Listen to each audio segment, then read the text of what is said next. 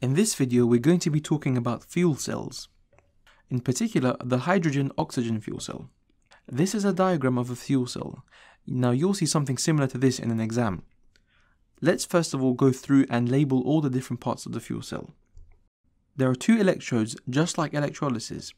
One is positive and the other is negative. However, unlike electrolysis, the names are flipped. So in electrolysis, the positive electrode was called the anode. However, in fuel cells, the positive electrode is actually called the cathode. So make sure you remember that they're flipped. Now the reason behind that is a bit more technical than GCSE, so we'll leave that out for another video.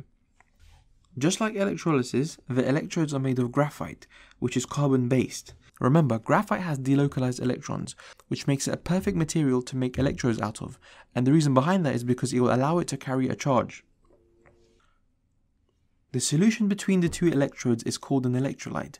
It contains ions such as hydrogen ions, and this will allow it to carry the charge between the electrodes and complete the circuit.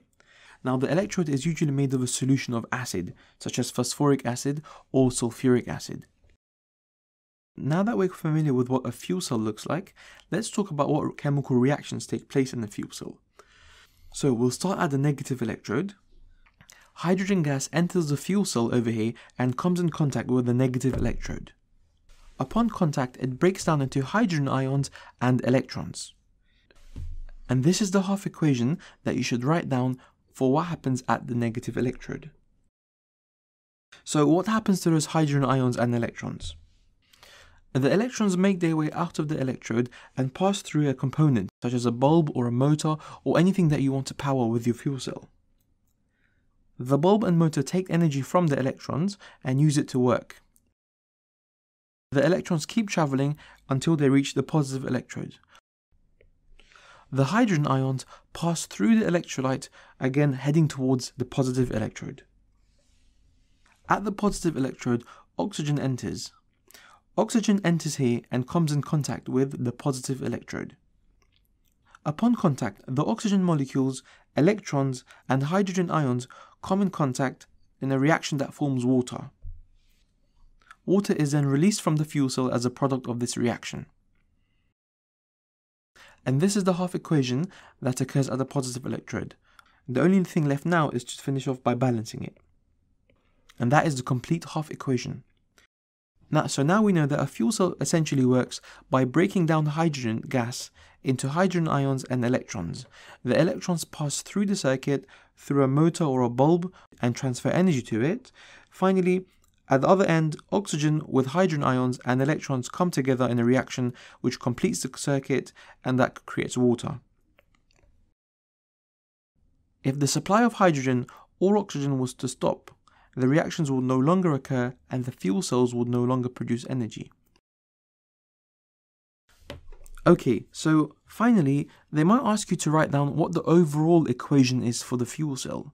To answer that, we're going to look at our two half equations and then try to combine it. So I've written out both half equations that occur at each electrode and also balanced it. Now, to find the overall equations, we need to balance the number of electrons in both half equations. So you can see at the top there are 2 electrons on the right, and in the bottom one there are 4 electrons on the left.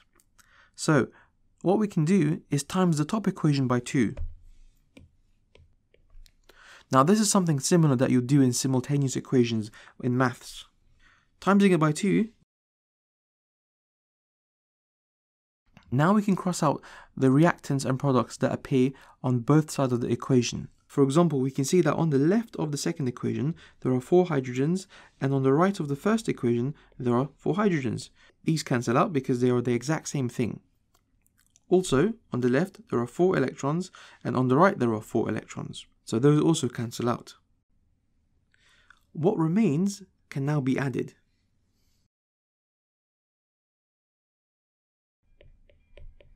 And this is the overall equation. Okay, so let's finish off by talking about some advantages and disadvantages of using fuel cells to provide energy.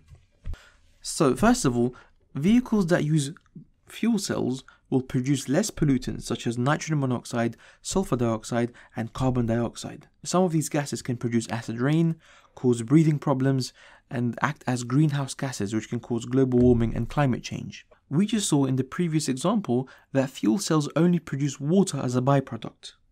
Fuel cells can store more energy than batteries, which means that you don't have to recharge them as often. In fact, a fuel cell will continue to work as long as fuel is being supplied to it. Fuel cells have no recharging limit, unlike batteries. Even rechargeable batteries, although they might be rechargeable, after a while will lose their potential and you might have to throw them away, which can damage the environment. You won't have that problem with fuel cells, meaning that they can last much longer. Also, batteries contain toxic metals, which means that when you throw them away, they could potentially damage the environment.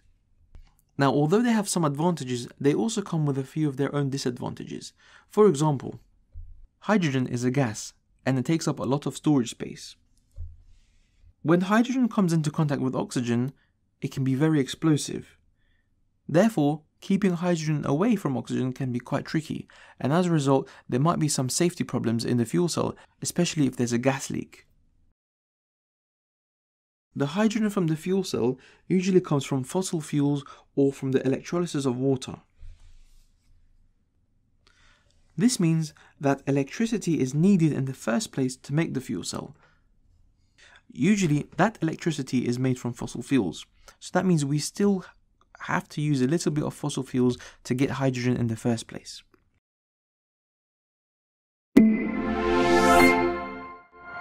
Hey guys!